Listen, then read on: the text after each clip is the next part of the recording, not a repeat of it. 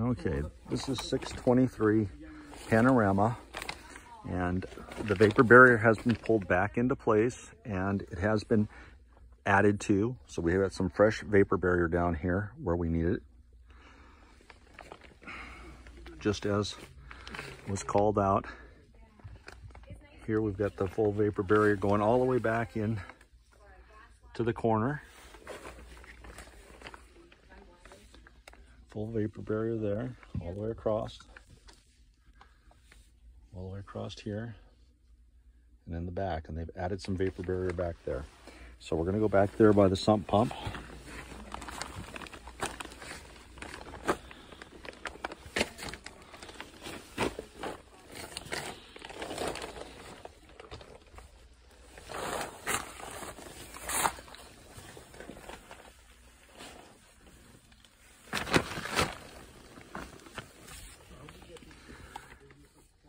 Again, the vapor barrier has all been pulled back into place as we'd like to see.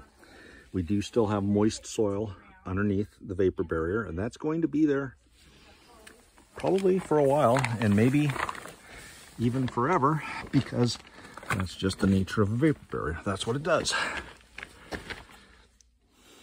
But by virtue of the fact that we now have a sump pump, we're going to have a lot less.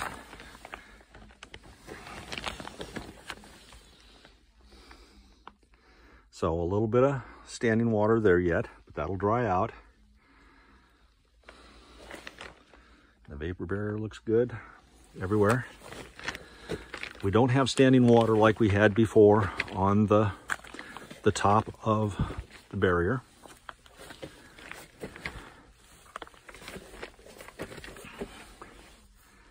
Here's our sump pump. There's our exit now. This is where it will pump out. We do have a plugged in connection.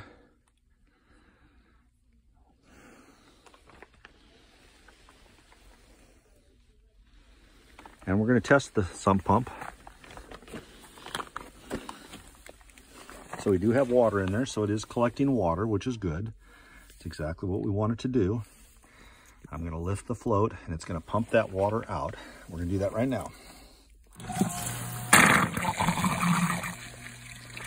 And that works just fine.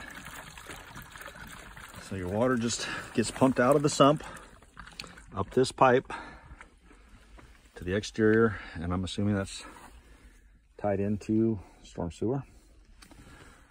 Now I'm just going to go ahead and take a couple of pictures.